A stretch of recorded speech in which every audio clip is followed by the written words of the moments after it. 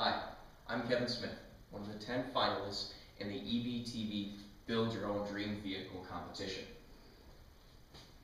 Most vehicles converted today are some type of collector's vehicle. It's because if you're going to convert an electric vehicle, you want to pick a vehicle you like. You're going to be with it for a long time. But that only answers half of the equation. The other half is how do you make it efficient and how do you make it perform the way you want to? With 7, our entry to the Progressive Automotive X Prize, we built a vehicle that goes over 130 miles an hour and gets over 200 miles per gallon. What we propose is to take some of the techniques we used in this vehicle and apply them to our conversion of our collector's vehicle, a 1978 AMC Gremlin. Some of our goals for this vehicle will be to achieve at least 120 miles per gallon and 120 miles per hour. We're going to do this by taking out not only the existing engine, but we're going to remove the transmission. A transmission converts energy or torque from a gasoline vehicle to power to move the vehicle forwards. However, in doing so, you have a lot of lost energy in the form of heat. If you put your hand on a transmission, you'll find out that they're pretty warm, even a manual transmission. One of the things we did with 7 was we have a single gear drive. We started with a 5-speed, we're down to 1, our efficiency went up.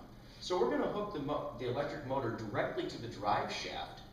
Also, to increase aerodynamics, we're not going to touch the outside of the car. No one wants to mess with their collector's vehicle. Whether it be a 57 Porsche or a 1969 Corvette, they like the way the vehicle looks. That's why it's their collector's vehicle.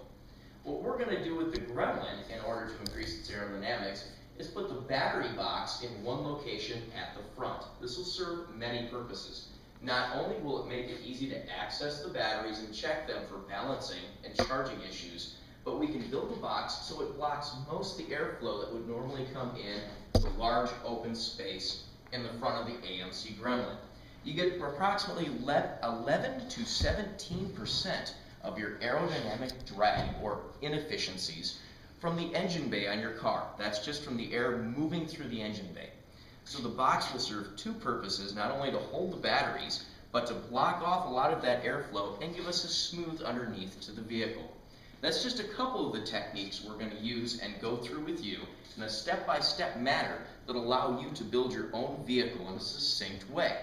We're going to do this throughout the build. We're going to post videos, have material lists and blog postings on a dedicated page on our site so you can follow through and use these techniques for yourself.